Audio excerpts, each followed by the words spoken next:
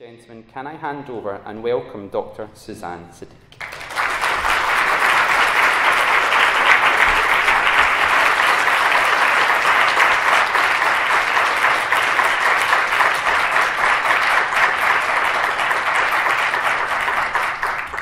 So today is a bit of trying to reach the wider audience under this title, The Biology of Attainment.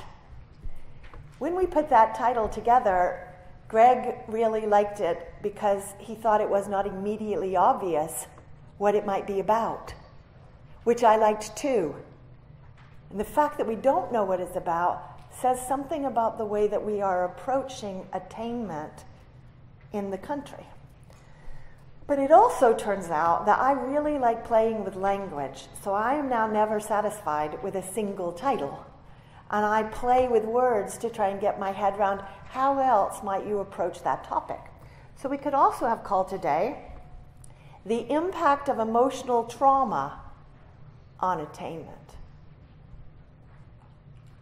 Or we could have called it, What Happens When Schools Help Pupils Fight Anxiety?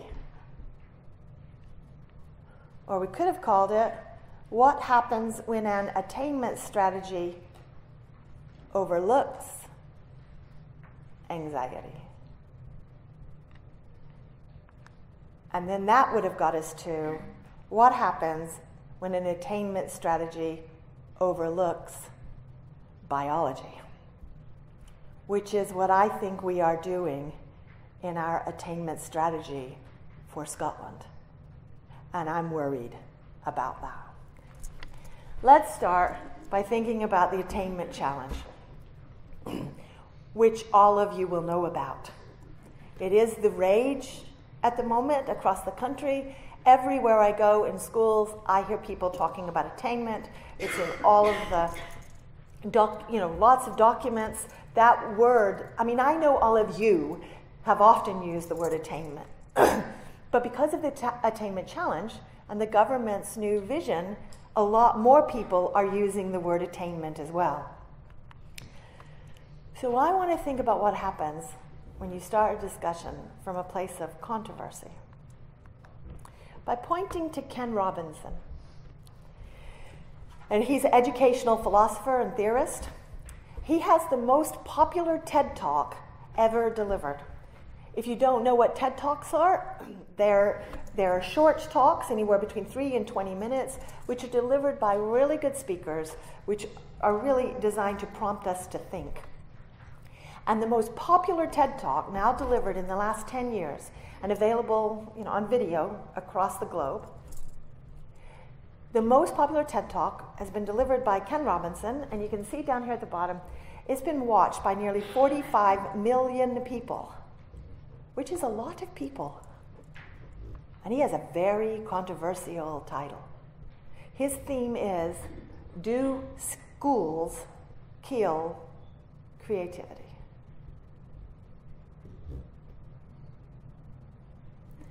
If they do, is he talking about your school? If he is talking about your school without even meaning to, he probably doesn't know your school. But if what he is talking about applies to your school, you probably don't mean to. In fact, the idea that your school could be killing creativity fills many people with not a great feeling. It makes us anxious to even consider that. And yet, it is the most watched TED Talk out there.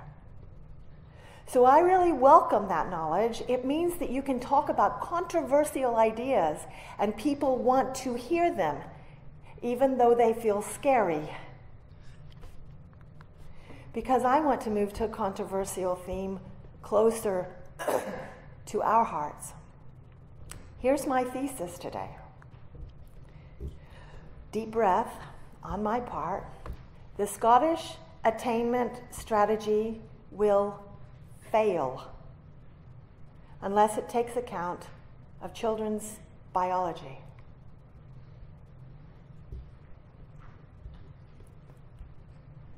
Here's another way to put that. The Scottish attainment strategy will fail unless it is based on an understanding of emotional trauma. Okay, here is some of the reason that I'm worried. Here's a new piece from John Swinney from last month in March, entitled "The Improvement Agenda Requires All Our Focus." It's a great piece, except it never once has the word biology or physiology or trauma. And I know it's only one piece, but I read a lot of pieces about this now, and I virtually never see the word biology or physiology or trauma. And I'm worried because the science tells us that unless we take account of this, we're not able to address the things that are preventing children from learning, especially the ones who struggle the most. So I wonder if maybe we aren't getting it. That we aren't getting what the science of attachment and connection and trauma is telling us. That we've got lots of knowledge, but somehow it is not fully translating to policy and practice. And I think that's the case for both our attainment strategy and also our expanded childcare vision. So we are doing some really exciting visionary things in the country at the moment. But if we do not take full account of what we now know about children's biology and the consequences of early stress and how that shapes the brain, then our visions for these initiatives will not succeed. And in fact, it's possible we could damage children further because we haven't paid attention to the relationship needs that they have. And there are more and more people that are worried that we're not getting it in a number of different countries. And by we, I mean societies. I mean those of us who make policies, and those of us who spend time with children, and those of us who care about children and our society. There are people who are worried that we're not quite getting it. Here's an example. This is Gabor Mate, and this is his book from 2010. And I love it because it has a title that also you're not quite sure what it means. The title of it is "In the Realm of Hungry Ghosts." And here's a tiny quote from it. He says in it that the 3 environmental conditions absolutely essential to optimal human brain development are 1, nutrition, 2, physical security, and 3, consistent emotional nurturing. And then he says something brave and perhaps controversial. The third one, emotional nurturance, is the one most likely to be disrupted in Western society. That's us. So it lets us ask ourselves, is that true? Of these 3, and we already know that nutrition is struggling for many families, is that true that in Western society we disrupt emotional nurturing? And we do that in a country which has put quite a lot of investment and thinking into nurturing schools and nurturing units within schools. Is that your school that disrupts emotional nurturing? Is that your family? Is that your community? I think it takes great courage to ask that. And I would like to say I hope he's wrong, but I worry he's right. And I'm perfectly happy if you disagree with me or if you disagree with him, because the real question to ask is he right? Because if he's right, we're damaging our children without meaning to. Can you feel the silence that is descending in this room?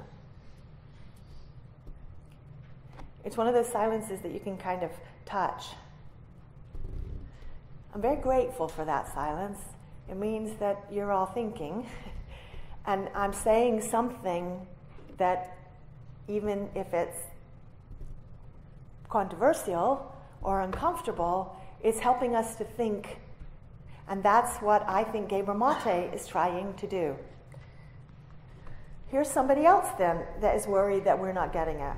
This is Erica Christakis, and she published a book in 2016 called The Importance of Being Little, which is a fabulous title. What preschoolers really need from grown-ups.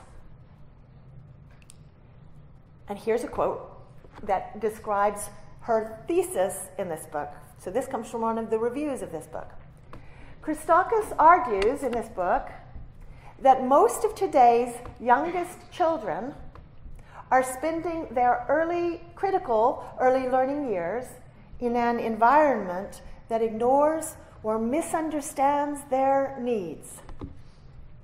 The kind of respectful observation that children need of what they can and can't do is rare in early childhood settings.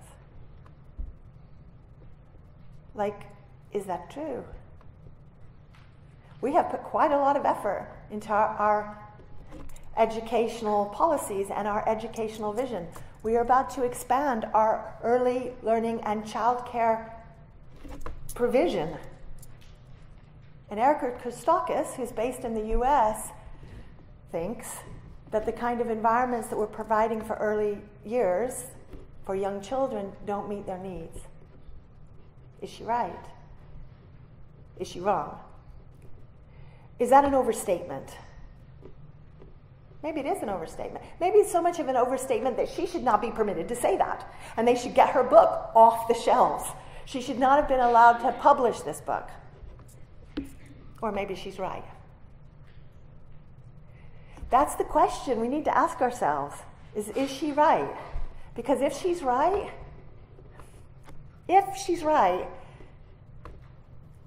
then something about our policy is wrong. And we will not help children to fulfill their potential. And we might damage them without ever having meant to, if she's right. Because she's not the only one. This is Darcia Narvaez.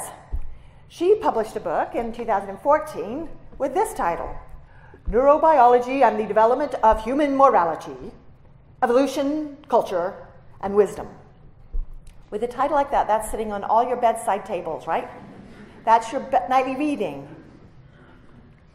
I love this book, but I don't think most people will read it because it has a scary title. So the people who are most likely to read this are other academics and scientists. So the place that most people get their understanding of what Darcia Narvaez is saying is from these brilliant blogs that she writes, and pieces. She puts pieces in other places. So here's a piece from January that she wrote entitled, Be Worried About Boys, Especially Baby Boys. And here's a quote from that piece. Boys are more vulnerable to neuropsychiatric disorders that appear in the early years, such as autism and ADHD.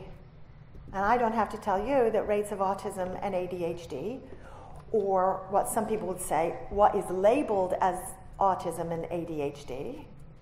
So in other words, we quickly get into debates about, is ADHD a real thing?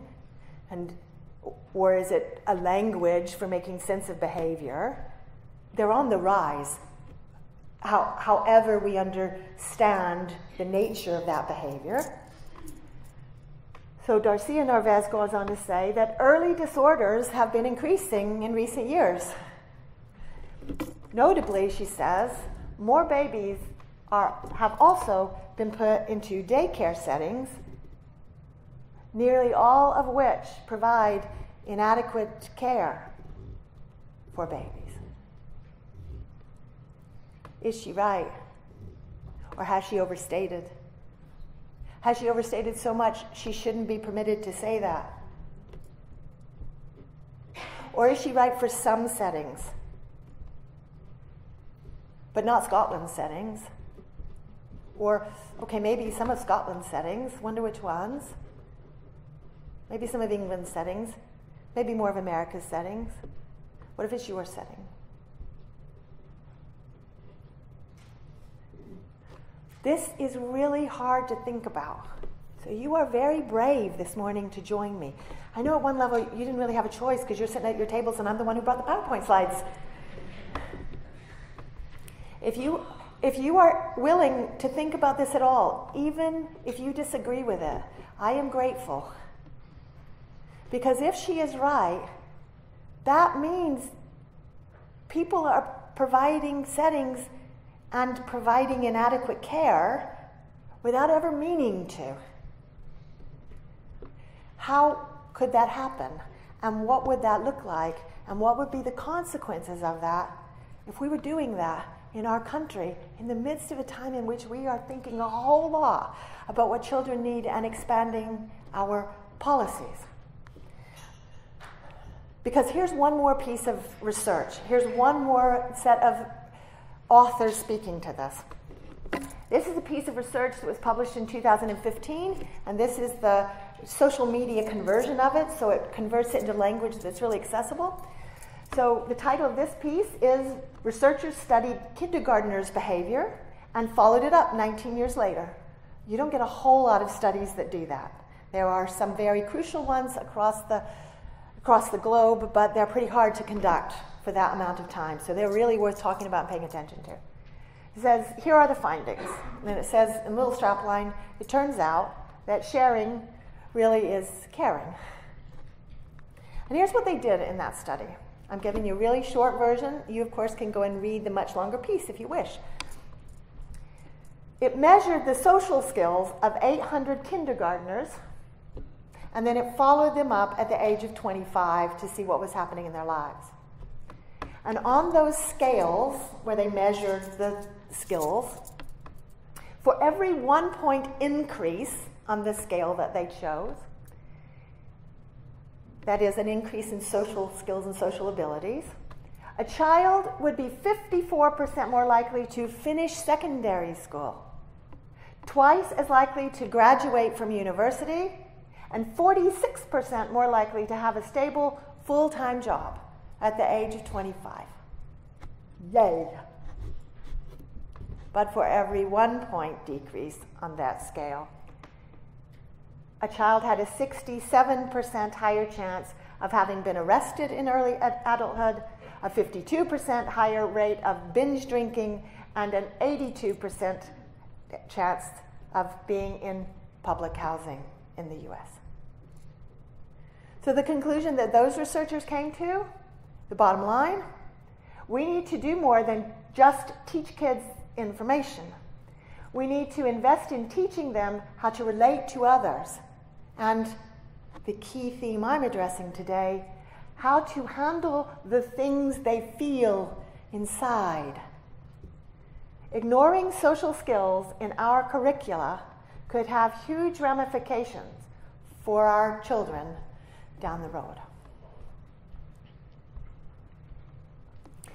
And here's what it looks like when we ignore that, or we can't find a way to address it, or we mean to do well, we do the best we can with our resources, and we know it could be better, but it's the best we can do. Here are a few examples. This is a piece from The Guardian in 2015, which looked at children in care. And they asked local authorities across the whole of the UK how many times children had been moved during a year. And those findings showed that 1 in 4 foster children had been moved at least once to what we call a new placement. What that means is they had the world disrupted. When you go to a new placement, you have no idea how those people will relate to each other and what will be expected of you. It's like moving to a new planet. Some children, according to this survey, had moved 7 times in a year. What if you have the child who's been moved to 7 different planets in the year in your classroom? And they're behaving in a way that we label challenging behavior because they have a biology that is terrified. Here's another one. This is Pullman Prison. This is our young offenders institution. I was there, about 2 months ago for a meeting. Here are some figures from Pullman Prison. 2/3 of the young people in Pullman Prison have experienced 4 or more bereavements by the age of 15. Here's another one. Some of them have had 22 care placements by the age of 15. I think we should change the name of it. Instead of calling it a young offenders institution, we should call it an institution for young traumatized people. Our prisons are warehouses for traumatized people whose biology has been so affected by the trauma and stress and fear that they experienced that they can't manage their own behavior. And they do things that hurt other people and get themselves in all sorts of scrapes. And we pay a lot of money to punish them and put them into that warehouse. I'm not advocating a lot of that behavior. I'm asking if putting them into a warehouse is the best use of our funds and their lives and our efforts. Here's one more. This is from my local paper. So I've driven down from Dundee this morning with my team. So this is a piece from last year. Okay, it's the media. Okay, they chose the headline, but look at the headline. Pupils age 3 assaulted nursery staff in Dundee schools. And here's a quote from it. Children as young as 3 have been disciplined for assaults on nursery school staff in Dundee. Do we really believe that 3-year-olds assault adults? Is this just a cute headline, or does this help us to believe that 3-year-olds are bad? I don't know what they did. Did they kick? Did they bite? Did they punch? Did they spit? They clearly had a meltdown. That means it was a terrified child. It was probably a traumatized child. And if we understand how biology leads to this kind of behavior, we think better about what they need. Which brings me to my title. When Greg and I decided on the biology of attainment, many of you will know that I do quite a lot on social media. I always like to say, some part of me thinks that we should all turn off the media. We should find somebody's hand to hold, and we should go for a walk down the beach, because we have a lot of them in Scotland. Please laugh at that. Because then you think, why don't we? More and more and more of us spend more and more time on computers. When biologically, we are built for engagement with other people.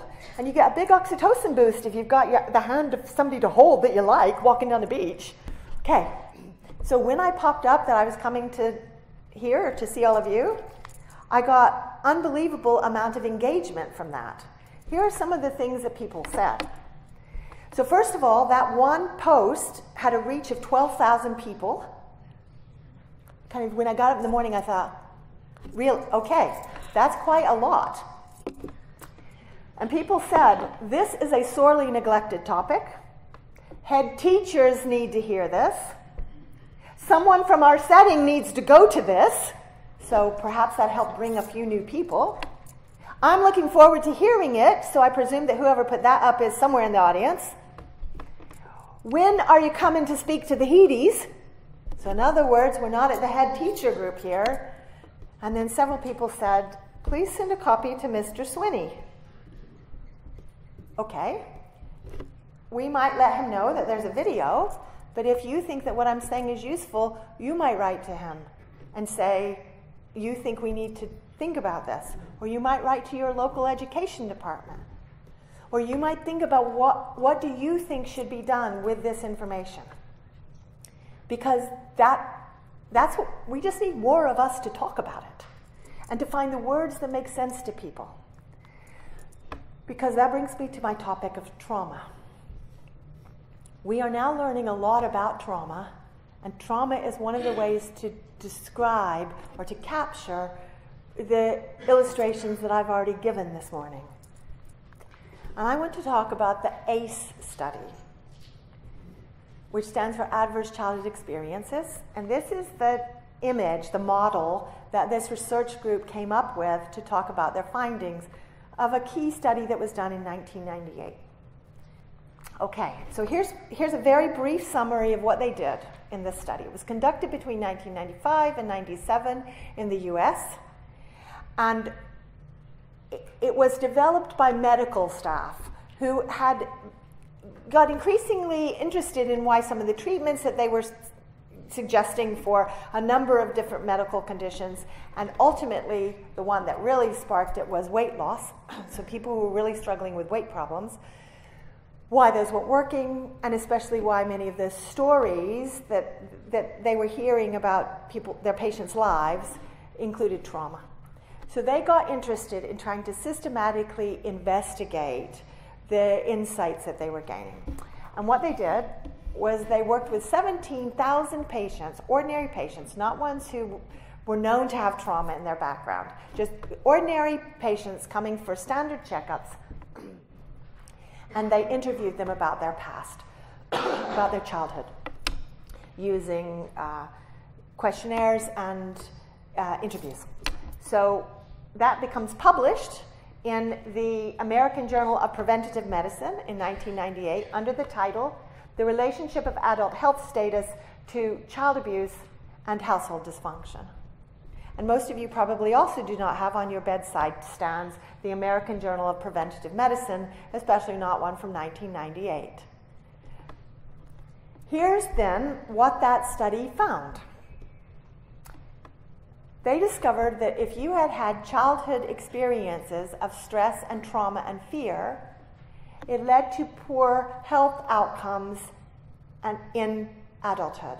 So let me go backwards.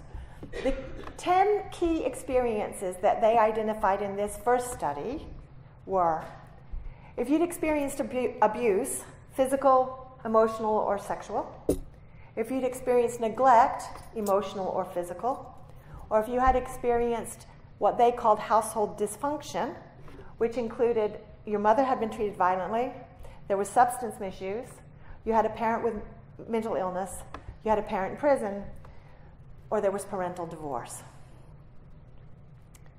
Now, there have been subsequent studies done, and they have uncovered some other key predictors like bereavement, violence in your neighborhood, poverty. But in this first study, which has gone on to be seminal in those 20 years, these were the 10 that they found. And what they were able to work out from their data is that the more of those you had experienced, the greater the likelihood that you had health outcomes like this: liver disease, heart disease, drug abuse, alcoholism, early teen pregnancy, smoking, suicide attempts, a whole range of health-related problems in quality of life. And what was surprising for them, they were really surprised at the strength of the relationship they could find between these childhood experiences and adult health. That was the first key insight, was the strength of this relationship. The second key insight was this one, was the prevalence of what they came to call adverse childhood experiences, or fear, or stress, or what I call saber-toothed tiger moments in a life. So the number in their ordinary population in America, ordinary sample of the ordinary population in America, the number of people who reported having none of those experiences, or an ACE score of 0, was roughly a third. So that means 2/3 of the ordinary population in America had at least one of those. So the number of people who said their score was 1 was roughly a quarter. The number of people who said they'd had 2 was 16%. The number of people who said 3 was 10%. And the number of people who said they had 4 or more of those adverse childhood experiences was 13%. 13% of an ordinary population had a score of 4 or more. But whenever I get to this part of me thinking about this, and I get to this slide, I find myself thinking 4 or more. The reason the 4 or more, and I've stopped there on the slide, is because that's a kind of a landmark in the data. Once you've had 4 or more, you are kicked into a much higher risk category. And so I think 4 or more, what's your life like if you have had 4 or more of those? What's a child's life like if their score is 4? And thinking about the data this way helps us to realize that many of these traumas are nested, right? So if you if your mother is being treated violently, it's very likely that you are also experiencing physical or emotional abuse from your mother's partner. So we start to realize that it's actually surprisingly easy to have a score that quickly climbs. And I remember presenting at a school once, we were in a gym hall, and we were on a set of bleachers. There was a primary teacher just down here, and I was on the same level as everyone on that occasion. And I presented this, and I heard her gasp. And you can imagine what I did. I went, well, that's very interesting. Tell us why you just gasped. The poor woman hadn't realized she'd gasped, and now, of course, she was wishing she could climb underneath the bleachers. But she shared with her colleagues why she gasped. She said, 13%. I have 30 children in my classroom. That's 3 children in my classroom. I need to know which ones they are. And I clearly have remembered that because I often tell that story. Because it lets us ask, do these data apply to Scotland? These are American data. So are the American figures representative of Scottish figures? Or are we better in Scotland? Or are we worse? Should we be doing an ACE study ourselves? Wales has just done an ACE study so that they know what the prevalence of adverse childhood experiences is in amongst their children. You can look that up. We haven't yet done that, but part of the discussion going on in NHS help in the NHS in Scotland, we now have what's called an ACE hub. Many of you may not know that. That's okay. It takes a while for information to get out, but we now have one. And one of the questions that they are asking is, should we be doing a Scottish ACE study? Or do we know enough about ACEs and we shouldn't be putting money into doing more research? We should be doing more things to develop initiatives to help children who've experienced those. Because this is how they explained their data. This is their model. That if a child has experienced adverse childhood experiences, the researchers concluded that that leads to disrupted neurodevelopment that changes your biology, your brain and your body.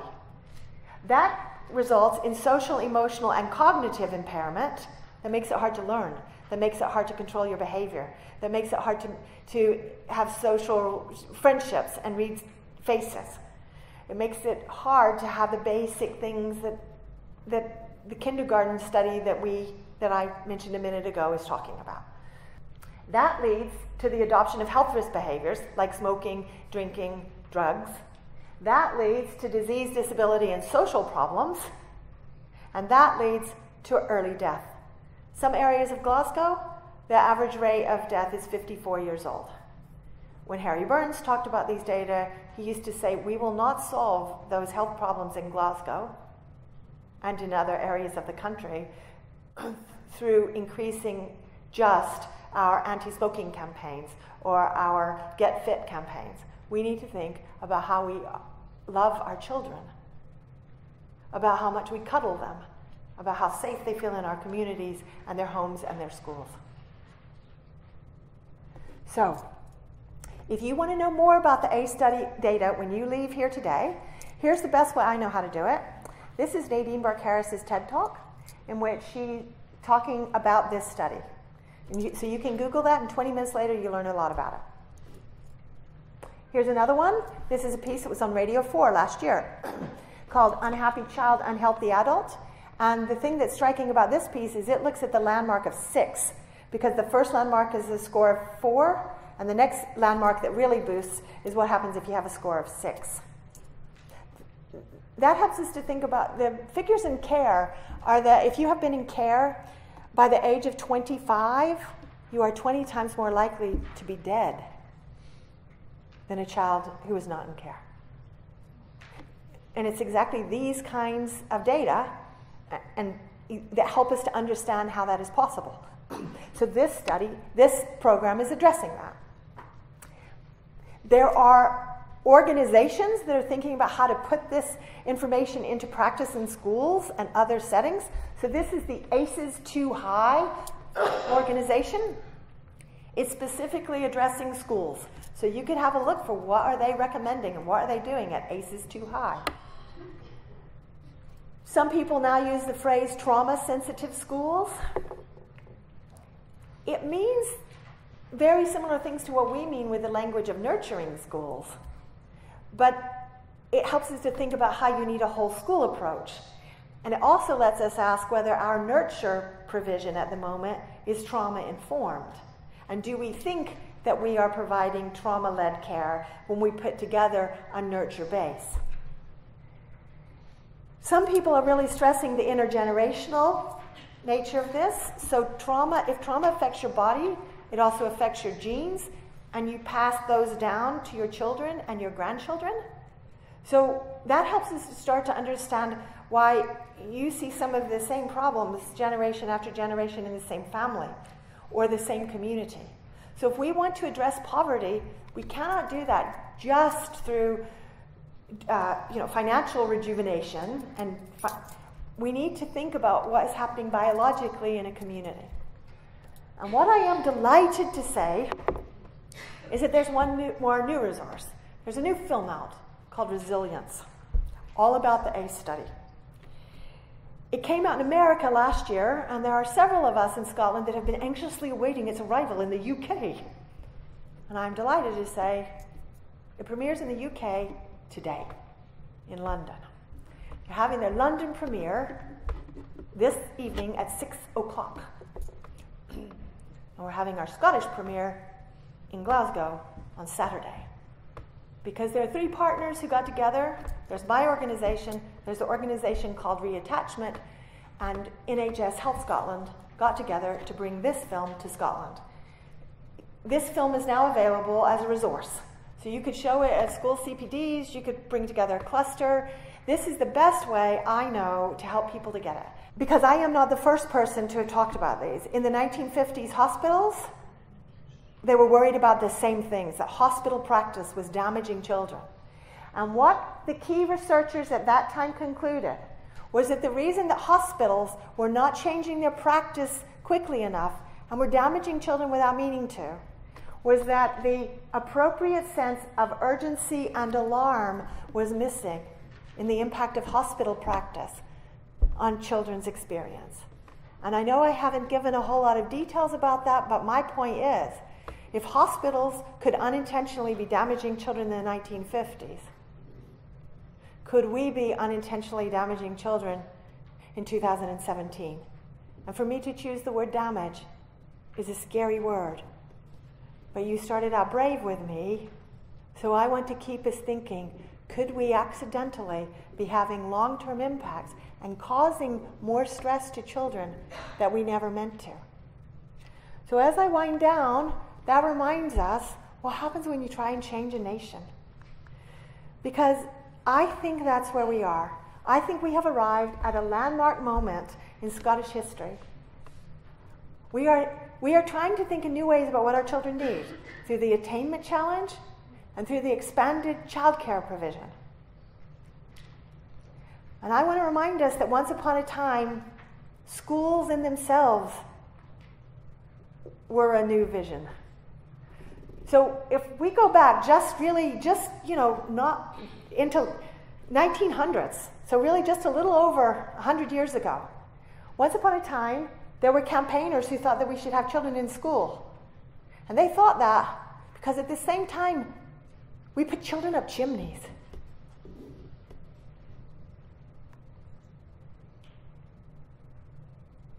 A 100 years ago, these are the children, same age as the ones in your school. And do you know part of how that happened 100 years ago? You see postcards like this one. So you could buy this postcard in 1904 and send it to your best friends. It's an image of the cheery chimney sweep. What we tell ourselves about our children influences what we offer them, the services we offer them, if services is the right word, the relationships, the way in which we create safe environments. What we tell ourselves shapes what we offer our children. So there are some people who thought this was not okay. We should be feeding children. Even if they didn't have shoes, we should be feeding them. There were some people who had the outrageous idea that we should provide gardens for them where they could get fresh air because that wasn't what they got when they went home. I want to wind down by reminding us that once upon a time, the things that we now take for granted in schools were a vision that campaigners fought for, and they succeeded in, or you wouldn't be in schools teaching. And in that same century, some people thought women should have a vote. And they changed that. And in 1948, we had an NHS because some people had a vision for it, and they fought for it. So what I'm trying to remind us is that the key things that we come to take for granted when a nation changes are because some people thought it could be different and it ought to be different. And we are now, in 2017, trying to think about what our children need in education. And I think that unless we think more about the biology, they're not going to get that. And if I end on one fast story, here's an even easier way. Let's just change our language. This is Patuca East Primary School in Fife. And this is their head teacher, Jen Nissen. And she came to a training session like this. And she came back to tell me the key message she had taken away.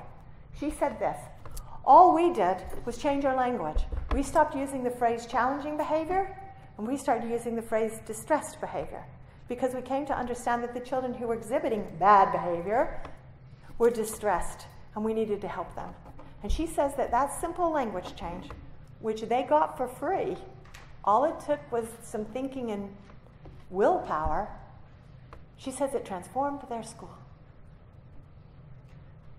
So better understanding children's biology does not take gigantic programs or funding. What it takes is our understanding, which is why I want to end by saying that if we do not help our children feel safe, then we cannot help them learn in this country that we want to be the best place in the world to grow up. Thank you very much.